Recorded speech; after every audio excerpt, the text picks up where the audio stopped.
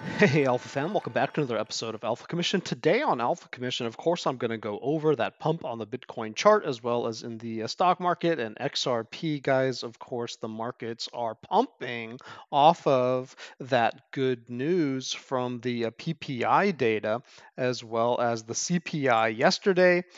Both inflation indexes did come down significantly, and that is allowing the market to relax about the potential for Fed increases. Guys, this is good news. The dollar is also dropping. Now, it was very overheated, it was overpriced, and it's coming back to appropriate levels. This is not the dollar, quote unquote, dying. In fact, I believe that Janet Yellen was sent overseas to China to make a deal with China, probably about debt restructuring and dollar price easing, because China's currency is in a free fall, which is in a dying mode, and that could easily collapse the Chinese economy, and that would spill over to the United States. So we have an interest in working together on this, and the US government may allow the dollar to just relax a bit more in order to prevent a China crisis that could spread across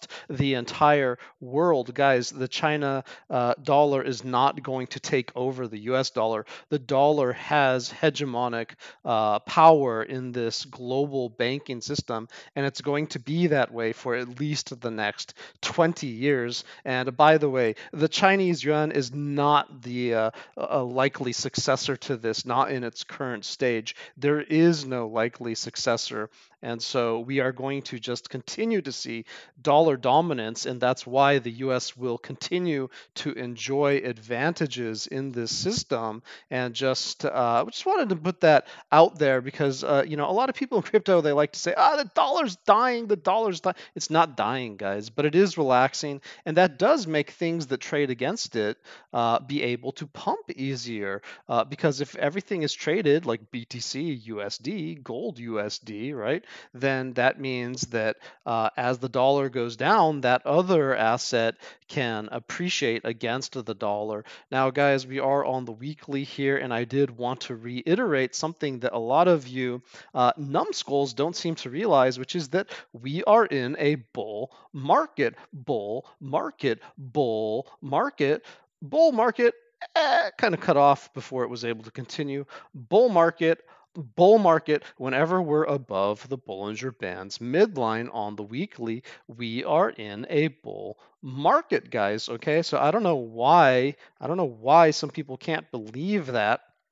Ever since $19,000, of course, the Alpha Fam bought here around $16,000, maybe 15.5 on some kind of micro structures. It was a bit of a gamble, but there was a huge divergence here. There was some divergences from way back here. And so we took a shot at that and then continued to buy when we had a nice bullish higher low and some structure there around 16 to 17,000. And then from 19,000, I've just been screaming at the top of my lungs that we're in a bull market. Now, that doesn't mean that we are in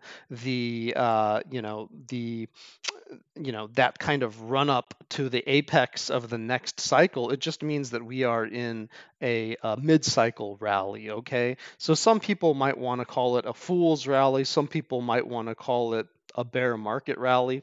It's okay to have these different names, but just don't deny that we are having a bull run and that we are in a bull market here. The stock market is almost at all-time highs. Okay, guys, so I don't know what your definition of a bull market is. Surpassing the previous all-time high, that's a very tough barrier. That would make you miss almost everything. Okay, there can be bull runs and there can be bull markets before we reached the previous all-time high. I mean, this was just incredible, right? If you had bought down here to here, doesn't even matter if you passed that previous all-time high. That was a bull market, okay? And it was incredible, and you could have made a ton of money, and we've just been making a ton of money. But guys, some of you still think that we're in a bear market, and that's where you're going to lose opportunity.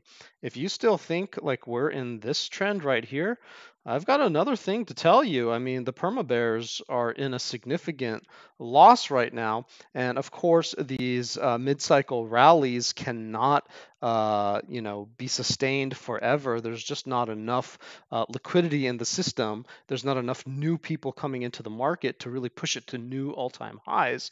And so anybody defining by previous all-time highs as a market, well, that's understandable. Of course, that's a new cycle, right? A new cycle. And we expect that sometime in 2024, maybe even 2025, depending how the recession goes.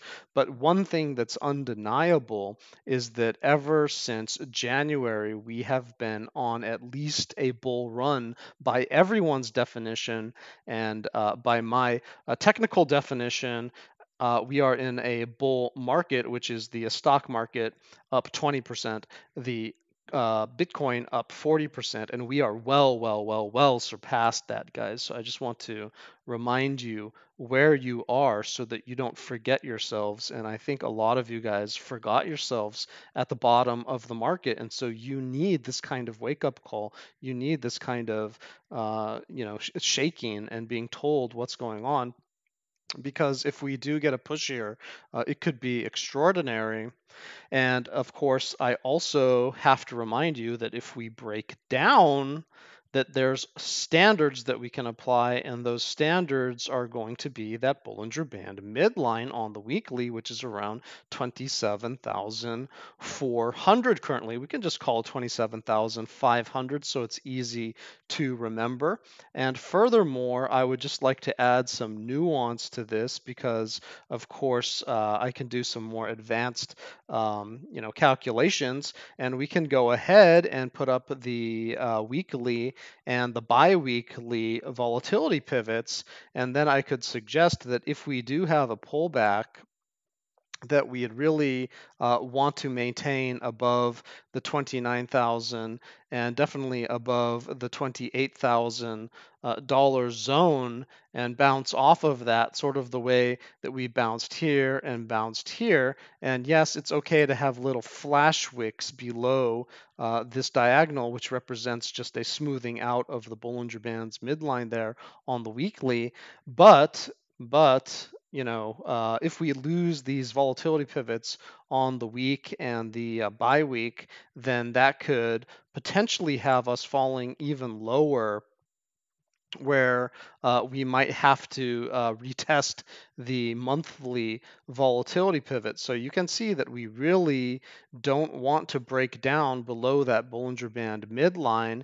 That would cross the monthly neutral point of control, and that could just embed us to the downside to retest the support that we have in this area around $19,000 to $20,000, maybe even a wick down to $17,000 to $18,000, and hopefully get a higher low off of that. But as long as we are above the Bollinger Band midlines on the weekly, then we do have the potential to pump all the way up to the 6-month volatility pivot. And the 6-month volatility pivot is all the way up here around $50,000, with the bullish control zone of the monthly at around $42,000 to $44,000. And so we could easily test those areas should we just continue on this megalithic run, guys. Of course, we are facing resistance right now at that 3-month volatility pivot. And this is a very tough nut to crack, just like the 6-month would be tough nut to crack, and so would be getting underneath the monthly. People who are looking at 10,000, it's just unlikely because we would probably have some reaction at that pivot. We would probably have some reaction at this pivot, and just like we're having a reaction at this pivot right here, and it sent us away. We're going to bounce up here, probably going to get sent away. If we drop down here, we would probably just bounce right back up, sent away from it. And so that's how these volatility pivots tend to work. They don't always work that way, but they tend to work that way. And currently, we're just seeing, can we push through this 3-month volatility pivot? The 3-month did just close, and so we are looking to see if we can get through that. Now, guys, if we just go back to a more reasonable time frame, Well, I think I should point out simply that we are above the momentum pool of the monthly, and we will remain there as long as we're above 30,467. And we don't break down from it until under 27,152. And then we can consider that we are, in fact, losing momentum and could potentially check back to that pivot point around 19 to 20K. But yeah, let's go ahead and just give you some updates on some dailies because I think that's enough macro for you. You guys understand why we're bullish, right? We've got XRP winning half of its lawsuit. We have the dollar dropping, which allows everything trading against it to be really good. We have the CPI data, we have the PPI data, all that inflation data turning up really good news, which means that the Fed probably doesn't have to increase interest rates. And so all of this stuff is bullish. And then, of course, we also have BlackRock potentially entering the Bitcoin market, which is just fueling that kind of narrative. And it's putting Bitcoin back on the table for regular traders to start thinking about again. That's why you're seeing in the stock market, as the stock market pumps, that it's dragging along like a Coinbase and some of these Bitcoin miner companies. And so all this whole ecosystem is starting to move together. And what the XRP win does is it allows altcoins to come along with Bitcoin, whereas previously we had a regulation narrative that was really oppressive, and so altcoins haven't been doing much. It may be time for altcoins to do something. So even if Bitcoin has a pullback or goes sideways for a while or something, maybe altcoins can have a little bit of time. Maybe the market's going to relax a little bit around them. So again, like I think I've said this 3 times now. Let's go ahead and get off the monthly here. Oops. And let's go ahead and put on the new daily levels that you should watch there.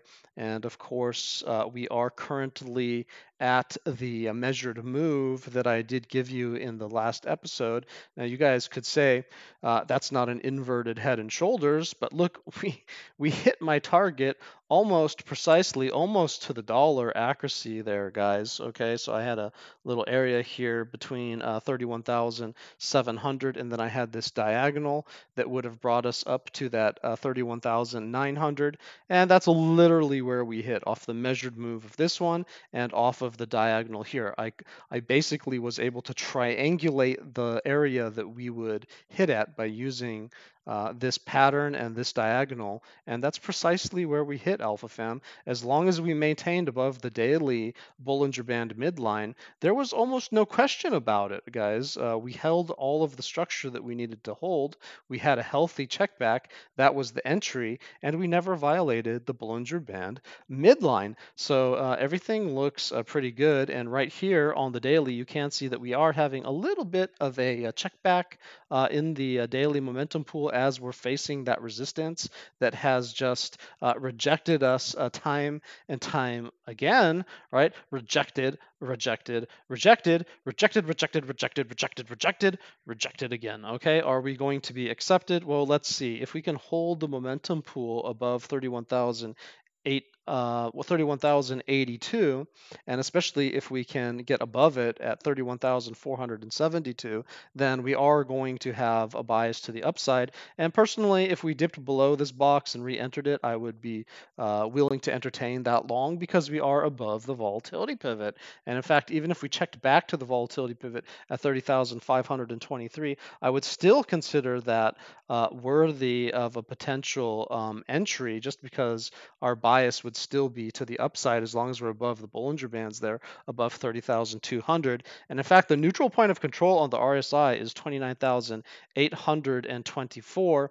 So I still would consider that as a possible entry here, as a possible level for us to buy back into this market should you have taken your profit already up here. And any pullback I think is a blessing, especially if we get to that weekly and that bi-weekly entry here. Now, what I don't want to do is lose that area. I'm going to be a little bit sketch if we come down to the weekly Bollinger Bands midline. I still would be willing to buy this area in a flash wick. I don't want to buy it if candles start kind of, just consolidating there, okay? I don't want it to be consolidating against support, which could break down.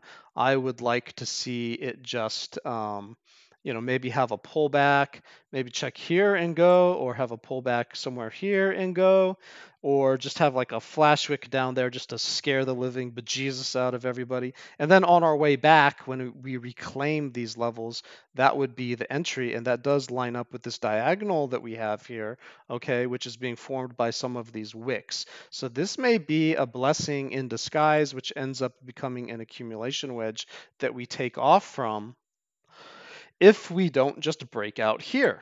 Okay, so let me just clean up this mess and just draw that out again, so you can imagine that maybe we just have a little bit of a pullback here or something, and we just go for it. Okay, maybe we just go for it, alpha fam. And if you didn't enter, then you didn't enter, and sorry. Maybe you can get the breakout. If we can clear these $31,800 levels, then I would say that 32 and to 33 is really on the table. Okay, and maybe even 35 to 36. Okay, just putting it out there. But if we are heavily rejected here, because let's just say it was a little bit over enthusiastic, and maybe there's money to be made in, basically breaking the bulls temporarily, right? You're breaking my bulls, guys. And so we're going to have a potential pullback if we get under that daily Bollinger Band midline and then violate the neutral point of control. And of course, we would potentially see some type of scary flash wick, just like we saw here, right? Just like we saw here. And again, just like those two, I would consider that a buying opportunity on the reclaim, okay? On the reclaim, right? On the reclaim, not here, okay? Not here. All right, let's give the bears their chance, because they might end up just tipping this ship over. But if you guys want to be a little bit strategic about it, you're going to buy it on the reclaim. You don't have to get the pico bottom, okay, guys? And so, yeah, I mean, that's my strategy there on the day. And then, of course, if that does happen, then what we could see is that we break down here, flash wick up, reclaim, or maybe we just cut into this area, and then we maybe carve out, some of these areas into a triangle that becomes an accumulation wedge, and that'll bring us back up to this area, because that's the measured move here. That's the measured move, and this would essentially be at risk of becoming a double top, or alternatively, it would break through and then just keep on going, okay? Because we'll have to measure it at that time. But these are the two like dramatic scenarios I'm looking at, and currently we are on the bullish side of it rather than the pullback side of it. So, we'll see what happens. But yeah, I mean, at least we have our strategy for the day. Then let's go ahead and jump down to the 6 hour, just so you can see if there's any difference with the 6 hour pool. Now this one, of course, the daily closes in 20 hours, but the 6 hour closes in 2 hours. So this will give you a little bit of an idea of what's coming up just in the intraday kind of trade. And here you can see that, of course, we would hold our momentum at 31,472, where we did get that pullback. And then we're going to lose the bullish control zone under 31,153. Now that could give you a heads up that we might end up breaking out of the momentum pool under 30,879, and that happens to correspond with the volatility pivot as well. And so if we do lose 30,877, then we could end up retesting the neutral point of control at 30,550, and then that could be what leads us to that bearish control zone at 29,567. And if we're to remain bullish, then again, flash wick anywhere underneath this area and into this area, I don't care. But as long as we pull back up above the bullish control zone and head back towards that neutral point of control, basically the center of this price action, then I would say that we're still in the bullish mode. But should we get embedded underneath that bearish control zone, then that's going to be the indication that maybe we're going to have to carve out a low here. And I'm still not going to be bearish, because it's still going to be a higher low. Okay, so like this is a high, This is a very slightly higher high. And if we carved out a higher low here, we would still be in a technical uptrend, and we would be forming just a giant accumulation wedge, which could then break out. That's why I'm not opposed to this idea and this idea. It's just going to finish the wedge, okay? And that's going to have a lot of power behind it, okay? Rather than just this bull flag, we're going to have a massive amount of power behind the structure if we're able to carve this out. And so when I say I don't want to see us consolidate against support here, what I mean is I don't want to see us consolidate like a bear flag or something. I want to see us basically have an accumulation where the bottom rises because it keeps getting bought up by buyers who just happen to find this to be a a good value price as opposed to right at resistance, where it's very difficult to buy. It might be a lot easier to buy down here, right? Of course, the nervous Nellies, the scaredy cats won't do it, and that's why it's a good value. Okay. And so looking for that, and that would just be a great opportunity to get back in should you have already taken your profit. Currently, price action is above the 6-hour momentum pool. So again, like this thing could just actually fly, okay? It could just fly away from us um, if it doesn't get, stuck inside of the pool.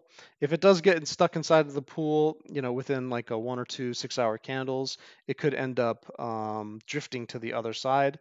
But if it closes on top of the pool above 31,472, then this thing could just really be bullish, and we would have to watch out to see if it doesn't just fly, okay? Okay, guys, that's your 6-hour. Let's go ahead and jump it down to the 1 hour. Now, from now on, I am going to just be giving the 1 hour in the group itself. The description, the link to the group is in the description of the video below. But it's just too time sensitive, and YouTube just takes too long to upload videos, so I can't really give you something that's meaningful. But these do last for several hours, so at least before they start degrading. And you can see we're even above the momentum pool on the 1 hour, which is holding at 31,469. And we don't lose that pool until 31,425. Very narrow pool. So if we do enter that, we could end up coming back to retest the volatility pivot at 31,355. If we lose that, that's potentially your short to the neutral point of control, or this Bollinger Band midline here, somewhere between 31,100 and 30,989, maybe some wicks in this area or something. And if we lose that, then we get embedded under the hour, and that can bring us down to that 30 level. And obviously that would set a chain of events in motion for the 6-hour, which then of course would affect the daily most likely. So again, things start small, so you can check out the 1 hour, and then that would move into the 6-hour, and then you can check the daily by the end of tomorrow.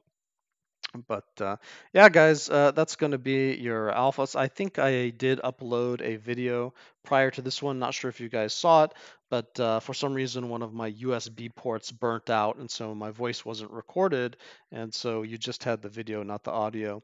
Sorry about that, but I will try to put out this video right now. And again, that's your alpha for the day. Stay safe and happy trading.